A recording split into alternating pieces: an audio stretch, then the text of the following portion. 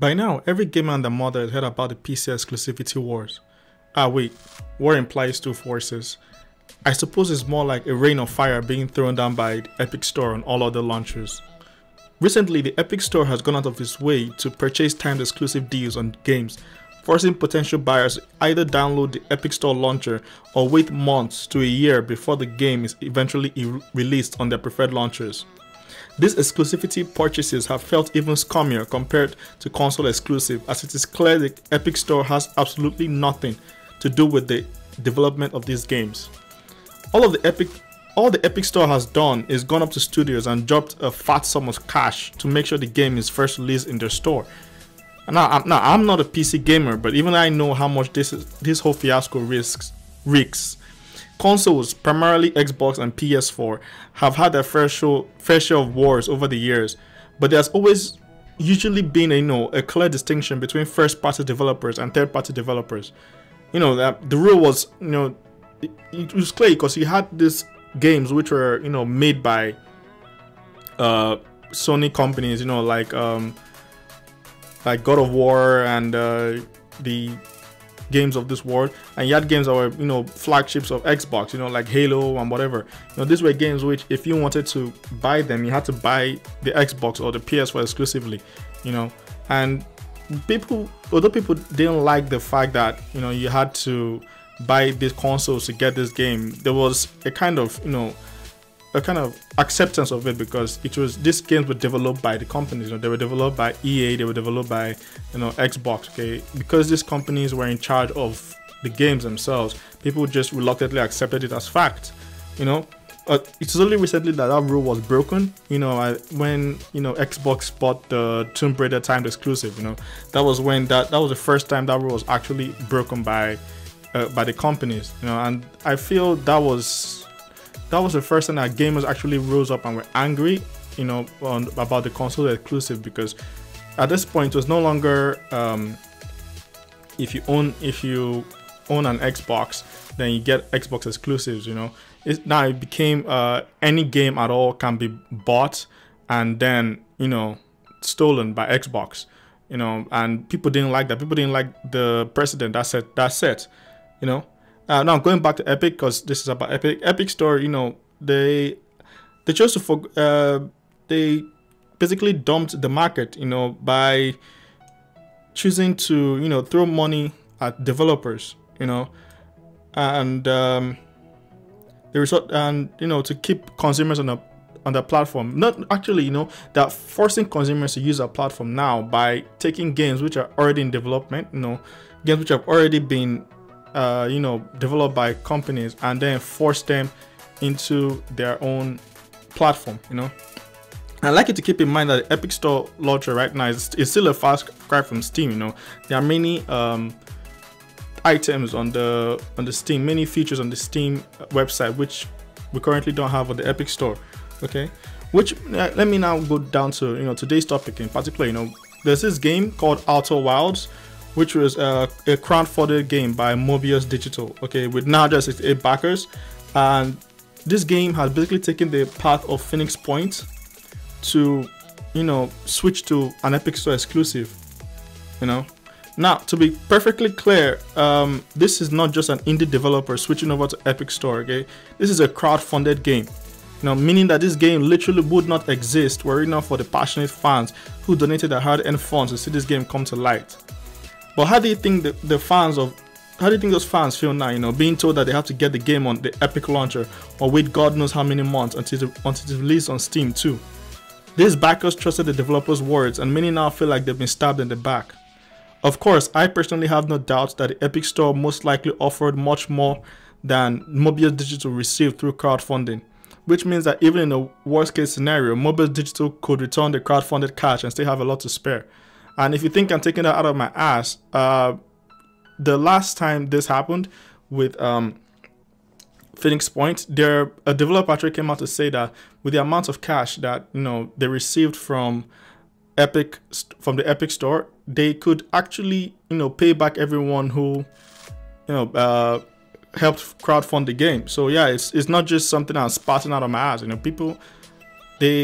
developer has actually come out to state that as fact. Now, I don't want to harp on too much about Mobius Digital's decision, but because many people have already talked about that. They've already. I'm here to talk about something else. I just want to think about what impact does this have? Okay, what impact would this have on the gaming community as a whole?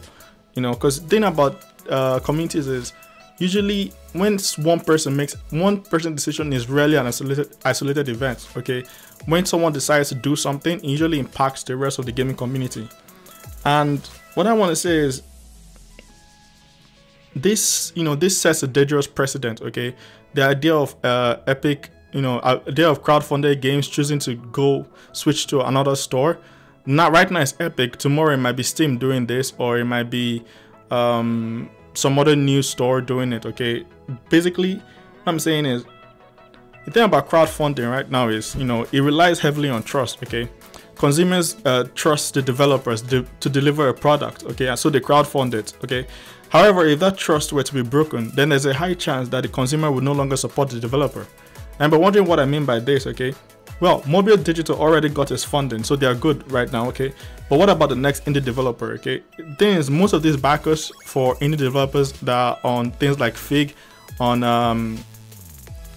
Kickstarter and the rest, they usually overlap. Okay, people who are willing to spend their money for games like this, usually the crowds of other kind of people overlap. Okay, so what if the next indie developer, okay, wants to promise is like, yeah, I want to develop this game and I promise to bring it out on Steam and whatever, and people are like skeptical because they've already seen that just because someone promised it doesn't mean it's a fact that it will happen. It happened with Digital Extremes. Sorry, it happened with Phoenix Point, and now with Mobius Digital.